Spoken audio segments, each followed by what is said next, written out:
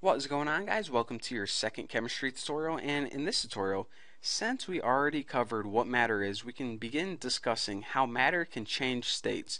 And I'm not talking about matter getting up and moving to California because it got in a fight with its brother. I'm saying that matter can change states between solids, liquids, gases, and there's something called plasma, but we won't worry about that until like the 30th tutorial.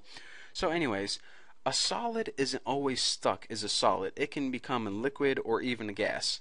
So that's why I said solids, whenever they convert to liquids, you guys probably already know this, it's called melting. Easiest example is an ice cube turning into water. Whenever that happens, the process is called melting.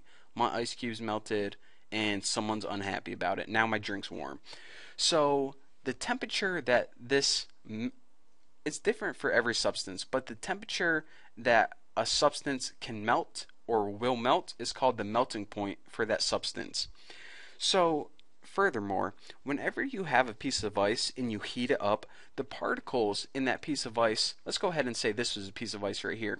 The particles in that piece of ice are jam-packed together, but when you go ahead and heat it up, those particles are going to gain energy and they're going to start shaking and going crazy, and eventually they're going to get so much energy they're going to start breaking apart from each other.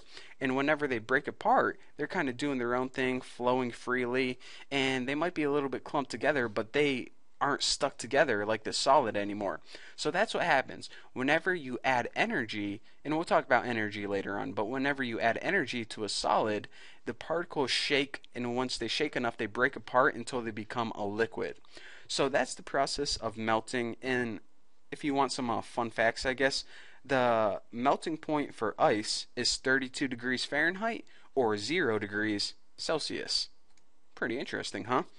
So now let's go ahead and talk about the boiling point.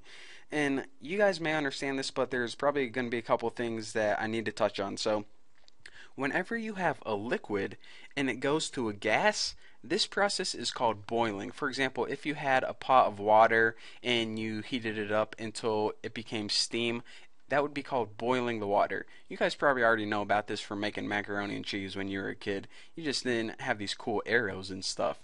So typically, and I say typically because there are some exceptions, which we're going to be talking about later on. Typically, the process is solid to liquid to gas. In this example, I took a piece of ice. You would heat it up and it would become water, and if you heated up that water, it would become steam. But check it out. All of this is all water still. It's just in different states. Ice is technically water. Water is, of course, water. And steam is technically water. It's just a gas form of it. So how do scientists and chemists distinguish between these three whenever they're writing it on paper? Well, what they do is if they have a substance and they want to determine what state it's in, they just write S, L, or G in parentheses. So this would be H2O solid, which would be ice, H2O liquid, which would be water, or I say water, it's all technically water, but an H2OG, which would mean gas, and this would be the steam of ice. And another fun fact, the boiling point for water is 212 degrees Fahrenheit or 100 degrees Celsius. So if we went ahead and looked at whenever you heated up water, see water is all kind of clumped together, sliding around the particles right now, and you heated it up enough and gave it enough energy, these particles would just go effing crazy. They would be bouncing all over the place, kind of all doing their own random thing. So this is what happens whenever you give energy drinks to kids and also apply energy to water. So remember that. Parenting tips and chemistry lessons all in one for free. thenewboston.com. So now there's only one other thing. Well, actually two other things, but I won't spoil the surprise till the end. The freezing point is whenever you take a gas and convert it to a liquid. So now we're going in the other direction. We have that something that has a lot of energy and we're taking some energy away. So whenever we have a gas and we turn it back into a liquid, it's called condensation. And whenever we have a liquid and we turn it into a solid, it's called freezing. So basically, whenever you cool down water, it's going to eventually become a solid ice. So whenever you take the energy away, the particles are going to get closer and closer together until they're tightly packed together again. So whenever you apply energy to something, the particles are going to go crazy. Whenever you take energy away, the particles are going to get closer together. Again, we'll talk about energy later on. But Yeah, just want to say that. And by the way, I'm not going to give you the freezing temperature and the boiling temperature because they're the same as pretty much what I'm saying is the freezing points and the condensation points are the same as the melting and boiling points. You get what I'm saying? At 100 degrees, all the same stuff happens except in reverse. So you may be thinking, okay, I see what's going on here. Solid to liquid to gas, done with this tutorial. But hold on, you notice that there's some time left on this YouTube video, and that's for this little baby right here. Bam! Sublimation, my favorite thing. This is when substances go directly from solids to gases. Pretty weird, huh? So an example of this that you guys can probably picture is dry ice.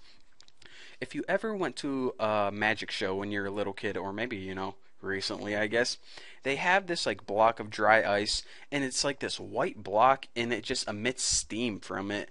Well, that steam is actually a gas, and that what's happening is that matter is going through something called sublimation. That solid is turning directly into a gas, skipping the middle liquid state right here. So it pretty much skips this thing right here and converts straight to a gas. Another example of this that you might see more often is if you ever had a house that was really smelly and you bought one of those air fresheners that it was like kind of like a gel, and you opened it a little bit and it smelled, if you opened it more it made your whole room smell. Next time you're like at the grocery store, look for those gels. They don't convert to a liquid before turning into a gas.